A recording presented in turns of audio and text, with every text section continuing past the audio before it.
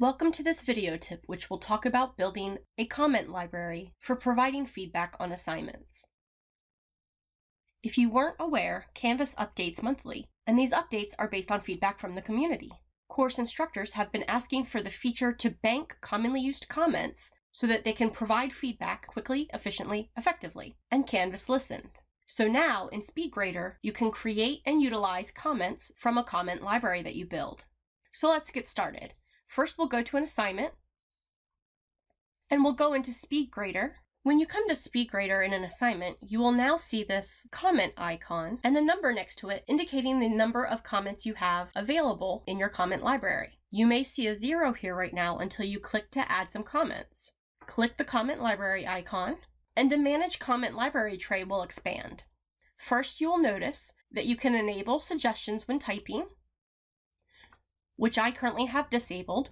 You can see the 2 comments that I already had in here, and you can see an area where I can add comments to the comment library. So if you want to include commonly used feedback, you can write your comment and click Add to Library. You will notice that a comment added verification window pops up, and you will see the new comment underneath of your comment library list. If you want to make changes to your comment, you can click the edit icon and make any updates or changes you need to make. And you can save your changes or cancel if you change your mind about needing to make changes. You can also delete a comment if you do not believe you will need to use it any longer. If you click to delete the comment, you will receive a pop-up verifying that you want to delete that comment. When you are done managing your comments, you can click the expansion arrow to collapse the tray, and you will see that my comments has updated to 3. Now if I am leaving feedback on this assignment and I want to add a comment, I just have to click the comment library, select the comment that I want to use, and I can make changes and update the comment as needed.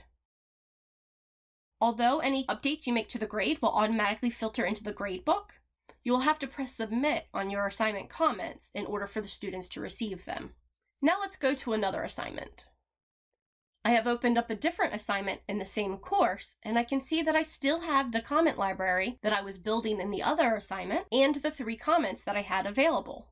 Now let's go into another course altogether.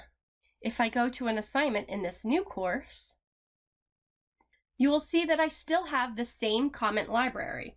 It's important to know that the comments that you create in your comment library are available to you in any course where you have access to the SpeedGrader. So when you are thinking about how you are going to manage your comment library, be aware that you are not creating comments specific to an assignment or a course, but for a global comment library that you can pull into any course where you have access to leave feedback in SpeedGrader. However, the flexibility of the Manage Comment Library allows you to include a very specific set of feedback for a very specific assignment, leave feedback for all of the submissions that you have, and then remove the comment from that library if you no longer need it. This is very useful if you are in a section with 100 students. You may include a mixture of temporary, short-term use comments and long-term comments that you may decide to use and personalize across many or all of your courses. Thank you for watching this video tip.